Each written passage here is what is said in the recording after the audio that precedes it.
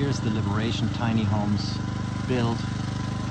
I will mostly refer you to the details in the listing and let the video speak for itself. The noise in the background is the generator, so we are off the grid.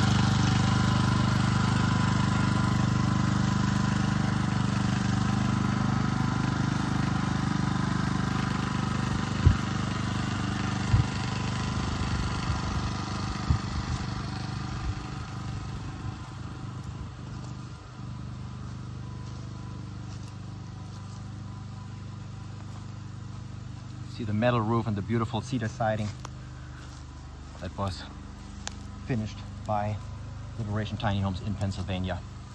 It should last you a very, very long time.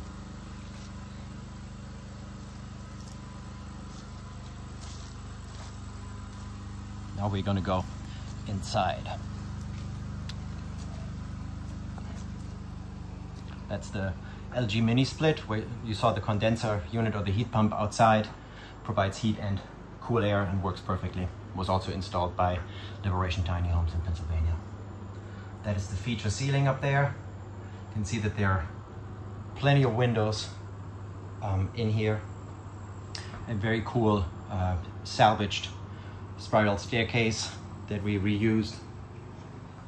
I'll turn around now and show you the area around the entry door.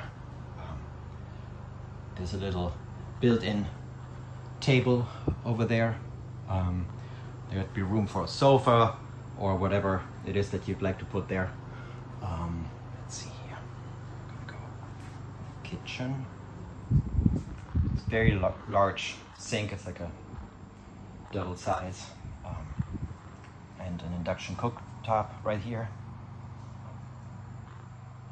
It's a large mini fridge next to a combination washer dryer, never used, just like the other things in here. This is the fridge with the freezer compartment on top. There's another window over here in the kitchen.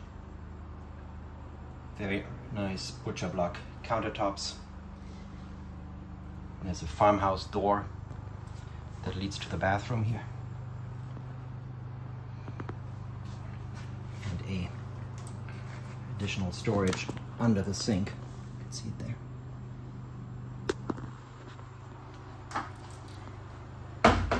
The windows are all Andersen windows.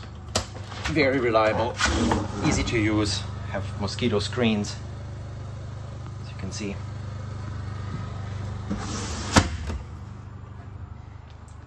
Open this door for you. That's the electrical panel back there. And this is the bathroom.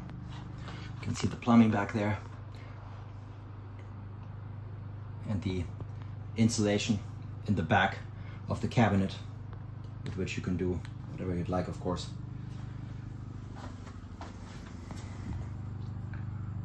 An exhaust fan in here. This is the shower.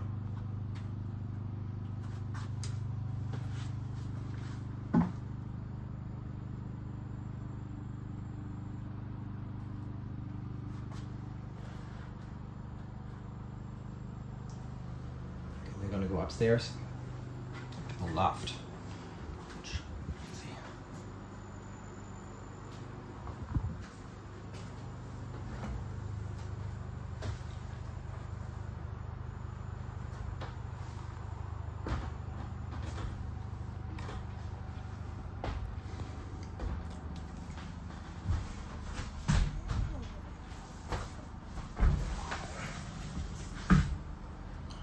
you from up here.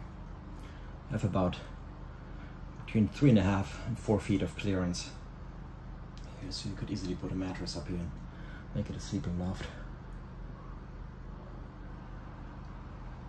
Okay. All right, that's it.